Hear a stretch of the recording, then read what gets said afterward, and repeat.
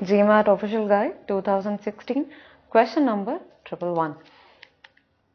So a quick recap on a formula that we will use in this question. So the average triangle, so the larger chunk is total sum.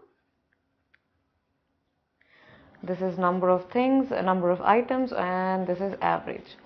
So if it's side by side, you divide. If it's up and down, if it's side by side, you multiply. If it's up and down, you divide.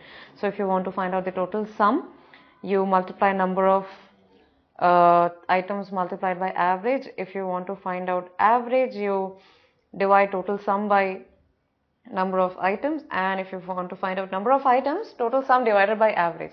Now let's look at the given information. In a party, the number of men are 22 and the number of women are 26. So the total number of people in the party is 48, whose average age is given as 35, exactly 35 years, right? The average age has been given exactly 35 years. So if you look at the average triangle, what all information do I have? I have the number of people as 48. I also know the average age as 35. So what is the missing item?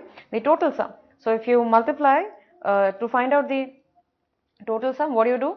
48 multiplied by 35, and that will give you 1680. 1680, right? This is the total sum of all the ages of 48 people. Now also the question mentions that the average age of the men, is 38. So again, using the average triangle for men, the number of men are 38, the number of men is 22, the average age is 38. So to find out the total sum of the ages of men, multiply 22 by 38, you will end up getting 836. Now, I know the total sum of ages of all 48 members. I also know the total sum of ages of men, right? So, if I subtract the total sum of ages, the total sum of ages of men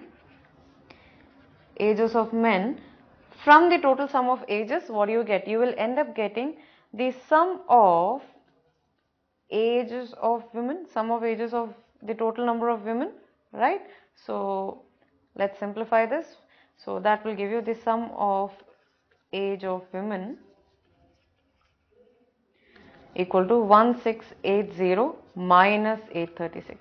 So if you simplify that, what do you get? 1680 minus 836 will give you 844. Now you know the number of women. The number of women is 26. You know what is the total sum? 844. So can't you find out the average? Just divide 844 by 26 and that will give you 32.46. So which is approximately, so if I approximate it, this will be 32.5, which is answer option D. Right? You don't even have to form equation to solve this question. Just use the average triangle and you are good to go.